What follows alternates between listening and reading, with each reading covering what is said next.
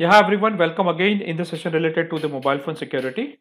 And I'm Dr. Digvijay Singh Rathod, Associate Professor in the Cybersecurity and Digital Forensics Division of National Forensic Sciences University, which already have received the status of institutions of national importance. So today I have a plan to discuss about very important concept in the either in the web application security pen testing or in the web application security pen testing, that is called the interception of the request. I already discussed in the past also that if somebody wants to do a security pen testing, then you may have a two or three different ways. The one ways could be you'll open the web browser, or sorry, you can open the web page inside the web browser, and you will find the different inputs like a text box.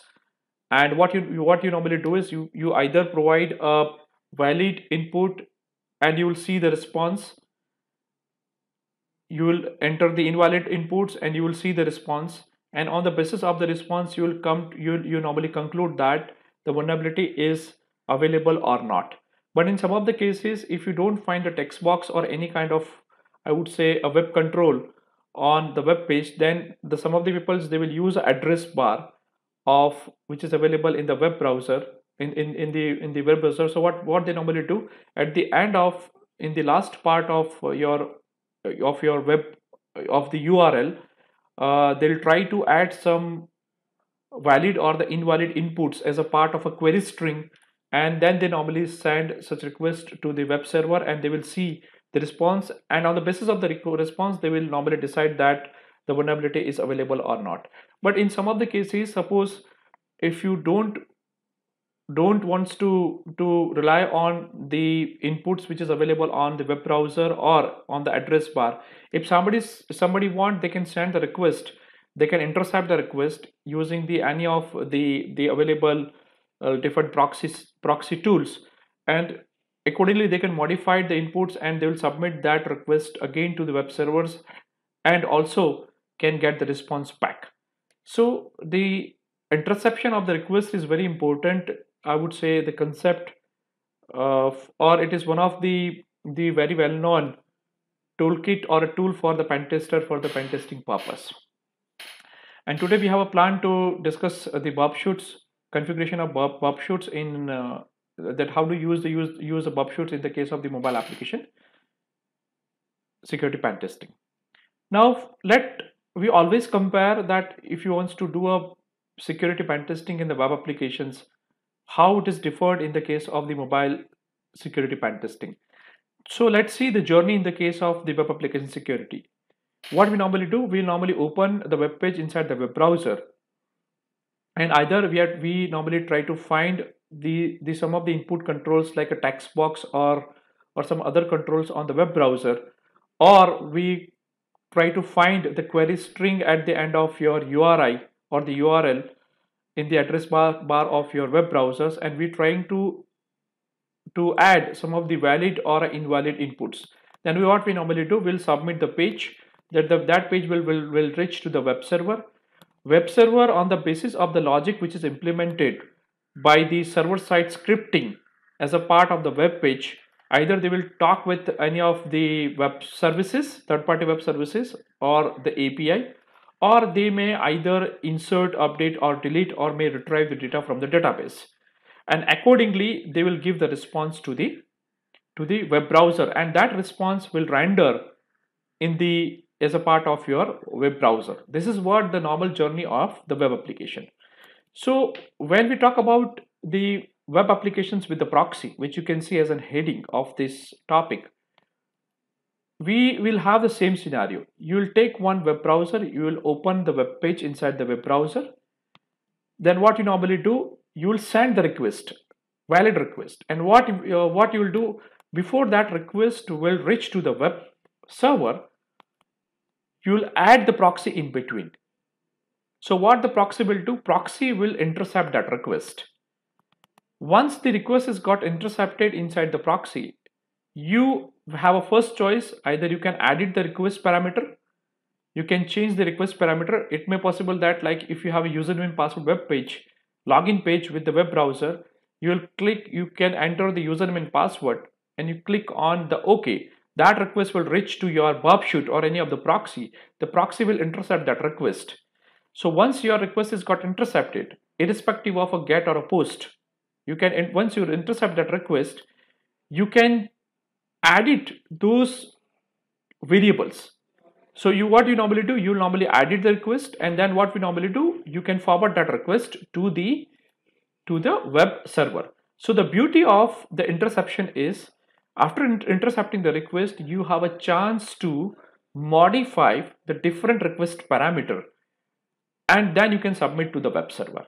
Now what the web server they normally do, on the basis of the logic which is implemented using the server-side scripting as a part of your web page, either again they will talk with any of the API or the web services, or they can do a insert, update, delete, or retrieve data from the database, and they will give the response. Now the beauty is, if you want, either you can reflect that response to the web browser, or you can again intercept that response to understand that what response you will get. The only purpose to intercept the response is, see, the response when it is got rendered to the web browser, that will be displayed in the form of a HTML page.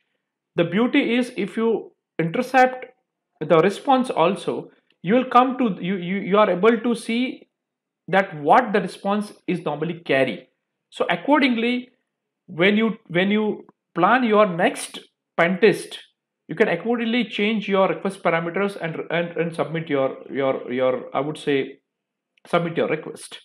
So that is what the web browser. Now one more thing I would like to discuss, that there is also the one more important purpose to intercept the response also.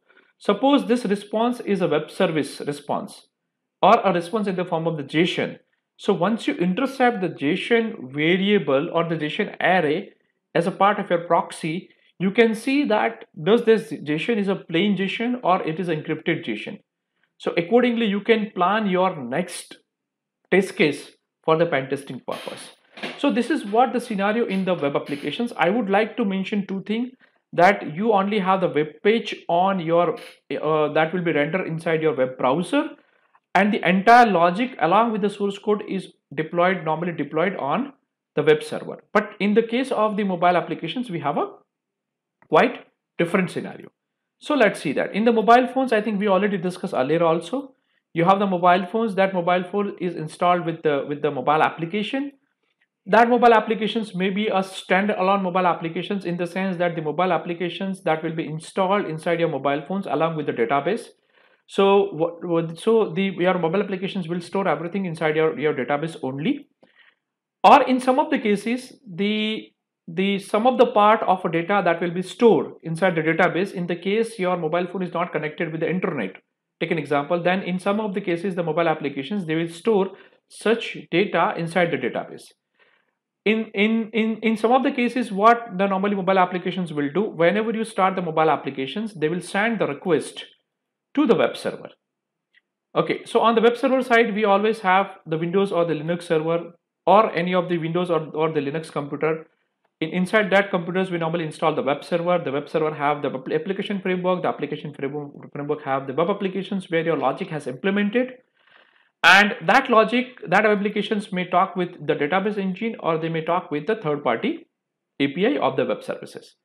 Now the request which was sent by the mobile applications, those requests normally handled by the web services. Okay, and what the web services will do, the web services ultimately that will be implemented as a part of your web applications only, that may either talk with the database engine, or either it may talk with the third-party API, and as per the implementation of a server-side code, it will do the processing and give the response back to the mobile application. Now, I would like to mention two things in this case, that you have a two variant of a mobile applications. One of mobile applications which may be installed inside your mobile phone, and your mobile applications that will not do the communications with the internet. That's a one variant. The second variant could be your mobile application is installed inside your mobile phone, and they also have their own database which will be the part of your mobile phone. So it will store the data inside the database which will be the part of your mobile phone. Along with this, they will also send the request to any of the server which is available on the internet and also get the response, mostly in the form of JSON. So these are the two variant. Because why I'm discussing about this two variant, because whenever we talk about the role of intercepting the request, then you need to see the two variant. One is the mobile application is entirely installed inside the mobile phones and it won't do any kind of communications with the web server.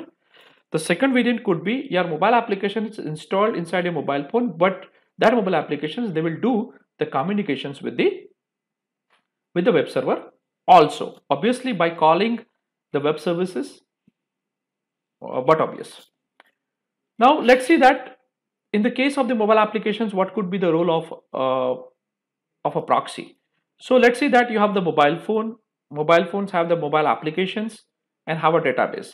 Now if you open the interface of the mobile applications inside your mobile phone, and you will enter any of the valid request and you will send the request.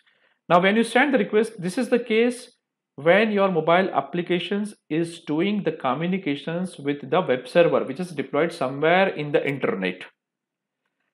Suppose your mobile applications is installed inside a mobile phone and your mobile applications won't do any communications with the internet or any of the web server, then I don't think that there is any role of proxy or there is any role of intercepting the request. The proxy comes in the pictures when your mobile applications do the communications with any of the web server which is deployed outside in somewhere in the internet. So you'll open one interface of the mobile applications inside your mobile phone. You will enter the username and password. Now suppose your mobile applications, they will do the authentications using the web services. So you will submit the request. That request will be intercepted by the proxy. So what the proxy will do, now when something is got intercepted by the proxy, then you have a two option. Either you can forward the request without editing the parameter, or the second option is you will edit the request, you will add some of the parameters, you will edit the parameters, and then what you normally do, you normally submit the request. So the proxy will, on behalf of your mobile applications, will talk with the web server. So proxy will send the request on behalf of the mobile phone, and that request will reach to where? To the web application, and this request will be handled by the web services only. So this is the scenario. So what I'm trying to discuss is, if the mobile application is a standalone applications installed inside your mobile phones along with the database, and if your mobile applications don't do any communications outside the mobile phones, then there is no use of the proxy server. But in this case, your mobile applications is sending the request, is it using some web services to use the functionality which is deployed on the web applications and get the response. In this case, you can put the proxy in between, and either if you want, you can forward it, or if you want, you can edit the request parameters and you can ask your proxy to submit the request. Once the request will reach to the proxies, if you want, you can intercept it. You can open the request, or open the response, and you can study that what kind of response you want. If you want, you can allow that request to be displayed on or reflected on as a part of your web application also. So this is what I would like to discuss with this diagram, simplest diagram. Now we'll discuss the implementations of the Burp Shoot, which is a very well-known, I would say, the tool for the interception purpose available in the market.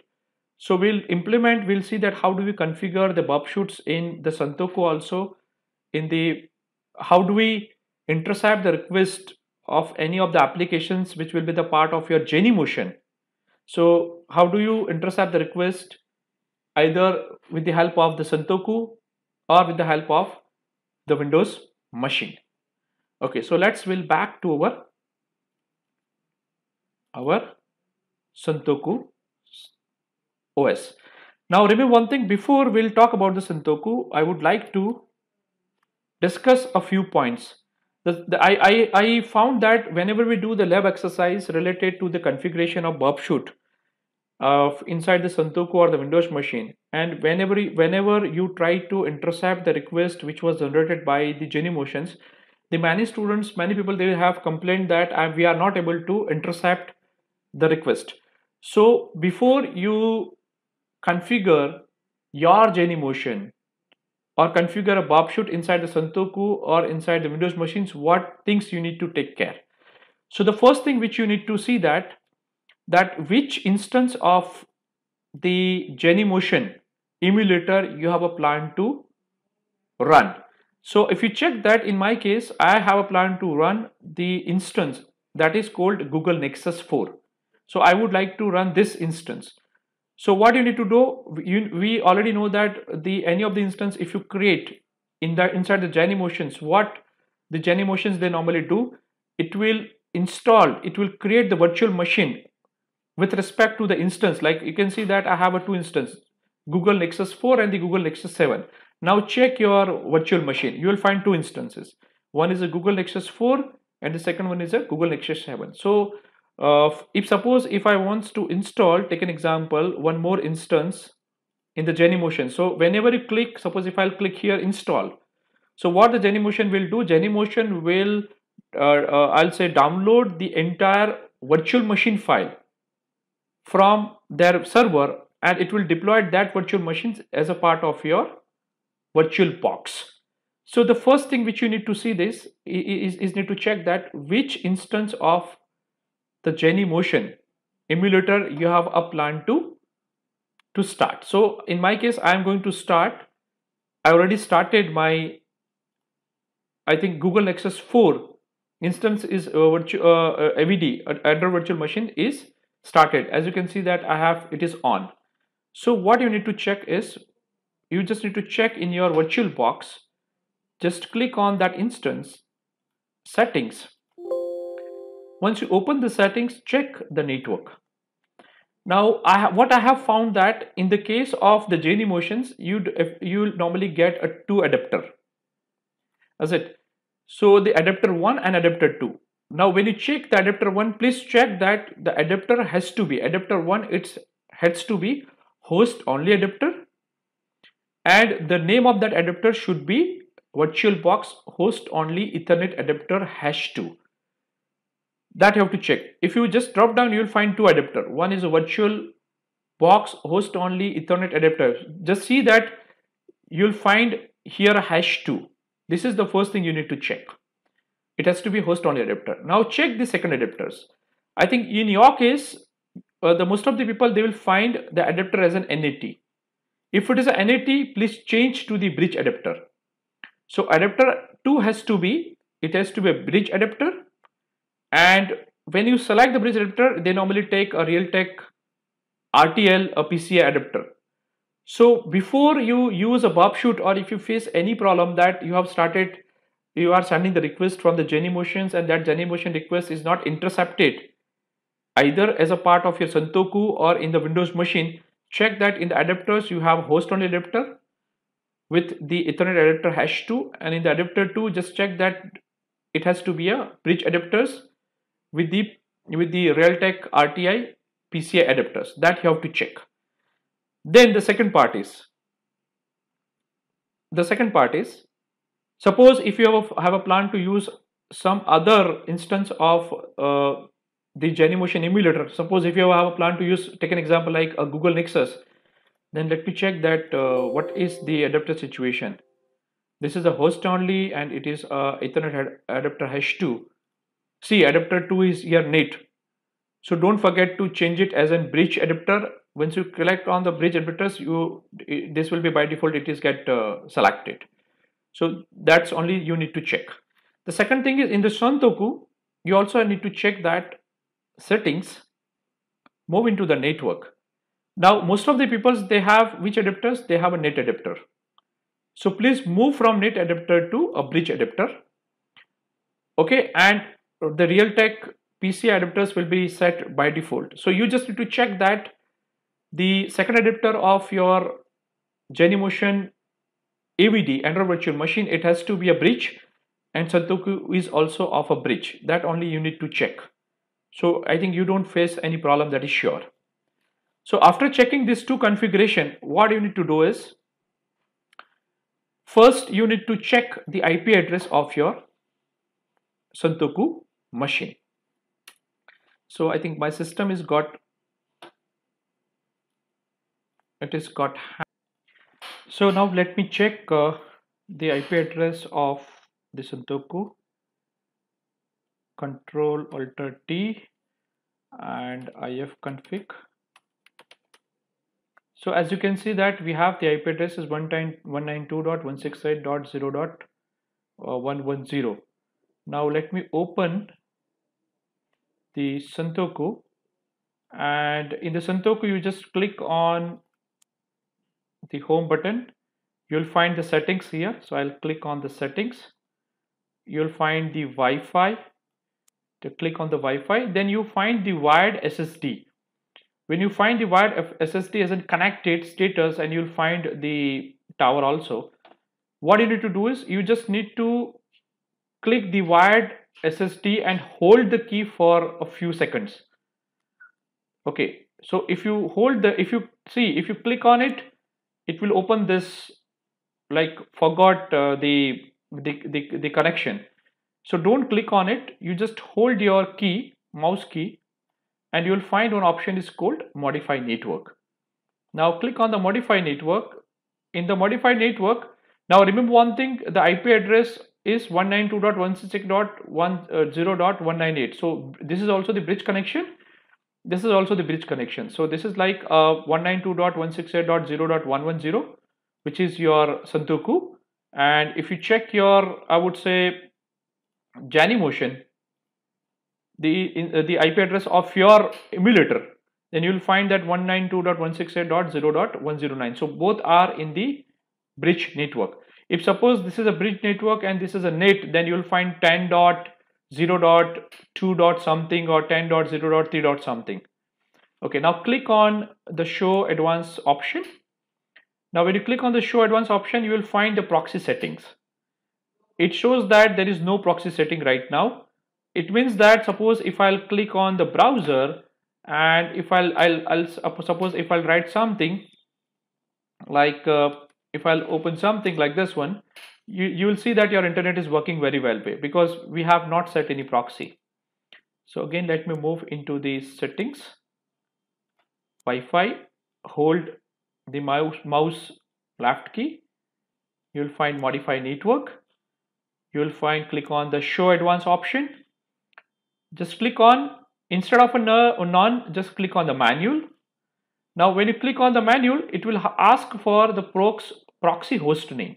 Now this proxy host name is nothing but it is the IP address of your Santoku, which is 192.168.0.110. Okay, as you can see here is 192. This is the IP address of Santoku, 192.168.0.110. And if you check here is also 192.168.0.110.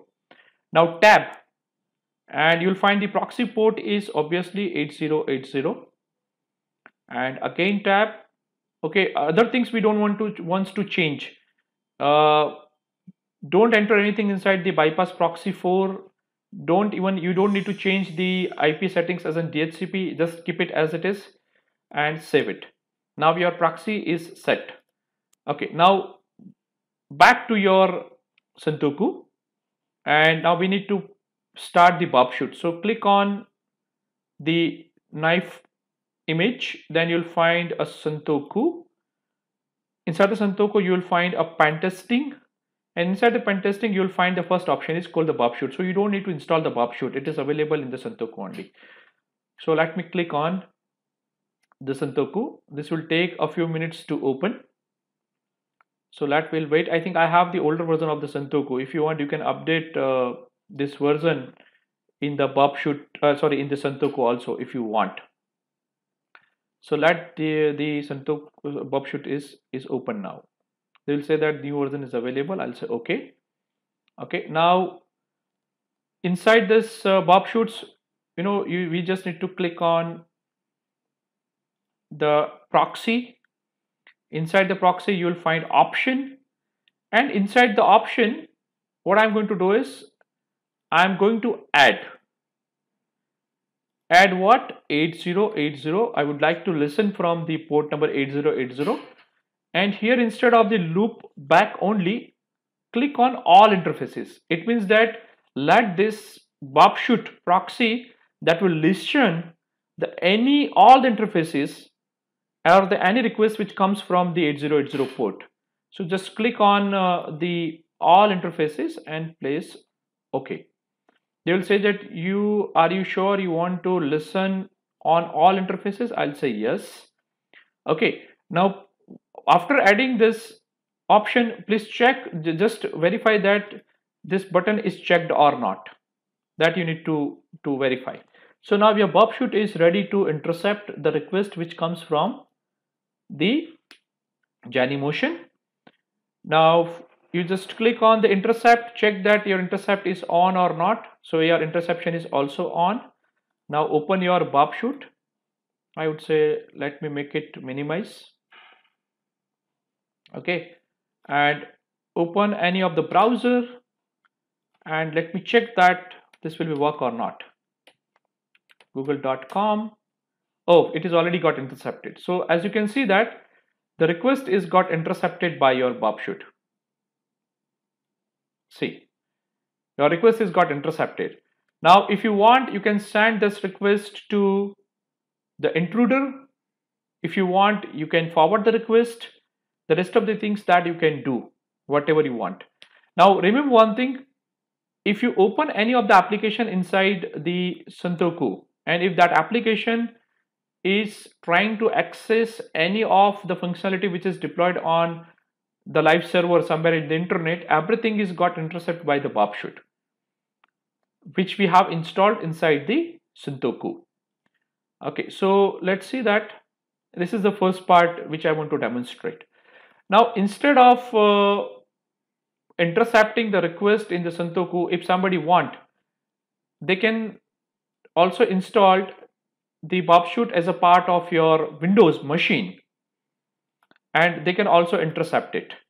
So I'll do one thing. Let me start the Burp inside my Windows. So I'll click on the Burp and let me maximize it. I'll say next, start the Burp. So I have shown that how do you intercept the request in the Burp which will be the part of Santoku. Now we are going to demonstrate that how do you intercept the request in the Burp which is a part of your Windows machine. Obviously just click on the proxy options, and into options again you need to do the same thing. Click on the add. You just need to enter the port that I would like to listen from, the port number 8080. I would like to, the bind address would be any interfaces, and you just say okay, click on the yes, and okay, they will say that failed to start the proxy service on 8080. Okay, we'll do one thing, we'll close it, we'll uncheck it. I have checked this loop back address with the 8080. So what they are trying to do is that they won't allow me to set the same port. That was the reason only. Let me check that yes, all interfaces, and okay. So now I have enabled that. Let me listen from star dot. It means that any request from the port number 8080. That's the simplest thing is. Then click on the intercept. Interception is already on. Now what I need to do is inside my Genymotion, click on the settings, Wi-Fi, hold your mouse, manage network, and here we have set the IP address of your Santoku virtual machine. Instead of that, I need to set the IP address of my Windows machine. So just cmd, this is your Windows machine, IP config, we have entered. So what is my IP address is 192.168.0.101. Okay, so we'll do that. We'll do one thing, we'll open our Genymotion, and here we can write 101. So now it's 192.168.0.101, 192.168.0.101, and I'll save. Simplest. So now instead of now I can start intercepting the request using the Burp, which will be the part of your Windows. So now I have minimized this one. It is already on. We'll open something inside. Okay, the request has got intercepted. As you can see that I have entered something, and that request is got intercepted by whom? By my Burp sheet, which is a part of your Windows machine. So this is what the easiest demonstrations that I want to make with I would like to do with you. Okay, and I did the demonstration of both the. Now let's go ahead. In some of the cases when you visit HTTPS websites, then in that case you are not able to intercept the traffic. In that case you need to install the Burp certificate. So what you need to do is you just need to move into the web browser, and you just need to write http://burp, and you just entered. Now when you entered, you will find at here that download the Burp certificate, CS certificate. So as you can see that the Burp certificate is downloaded.